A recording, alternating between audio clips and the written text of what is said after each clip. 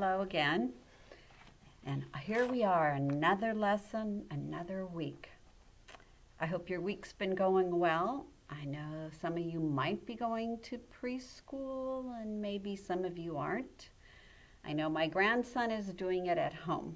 They do little bits of preschool at home for him. And I know other kids are going. Anyway, so we're studying about Jesus. Yep, that's right.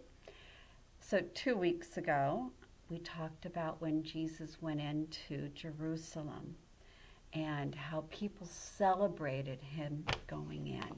And people were excited, except for some of the religious leaders. They were not excited. In fact, they were angry and jealous. And I believe with Mrs. Hillig last week, Jesus was talking with some of those leaders, and they were trying to trick him into saying bad things. And I think Jesus was able to not be tricked. So today we're going to talk about the Last Supper.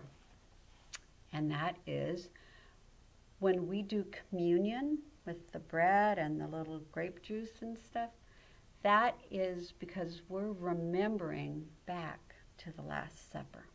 That was Jesus' last meal before he died on the cross.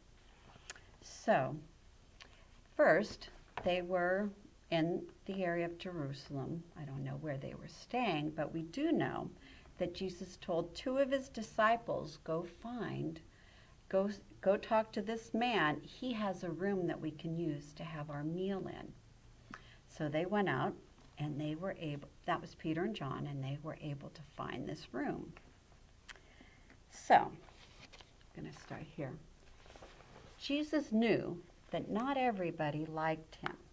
He knew the leaders were angry with him. There we are. Then, in fact, they were so angry and so jealous, they wanted to kill him. Jesus knew that too.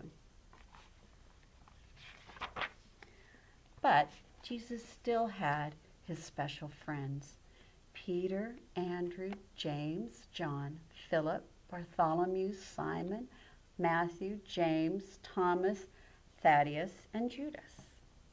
They had been his friends for a long time. They had traveled with him, and Jesus had taught them many things. All right, so here they are in their top room having the meal. So Jesus, he took bread and he broke it and he shared it with his friends. And he said, this is my body. Take it and eat. Next, he took a glass of wine. He gave thanks to God for it. And he shared it with his friends too. This is like my blood. It makes a new covenant. Then Jesus said, I will not be with you much longer. I have to leave. But do not worry. I will come back. You are my friends. Love each other as I love you.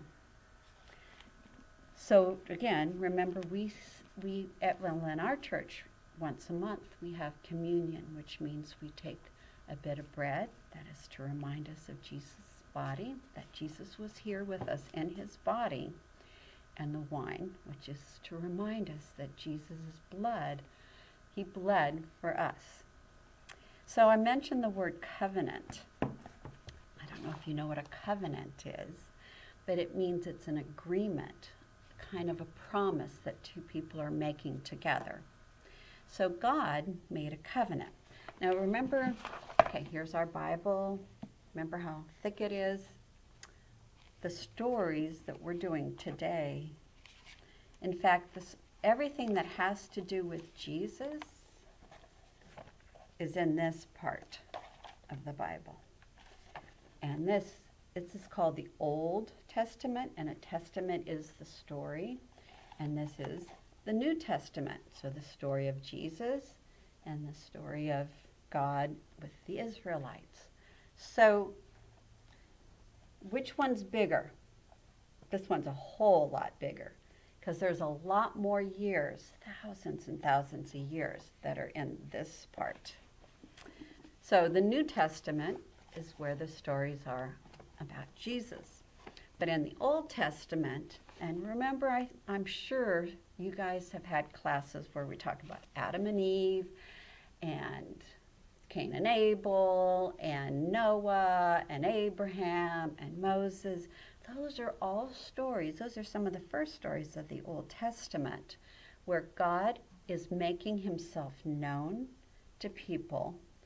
Then God makes an agreement. He makes where there's a promise, all right, to each other. The people promise to love and obey God, and God promises to be their God, to love them and to help take care of them. But sadly, there's a lot of stories of people breaking God's the covenant with God. They did not keep their promises. And you know what? God knew.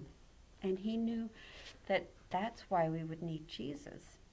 That God couldn't forgive their sins without something. And that something was Jesus.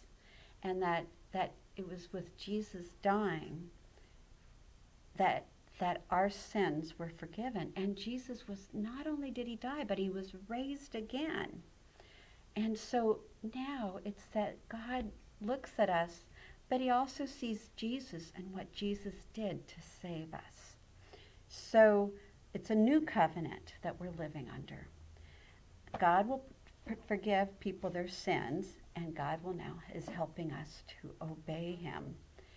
And we are to learn to love and to seek God.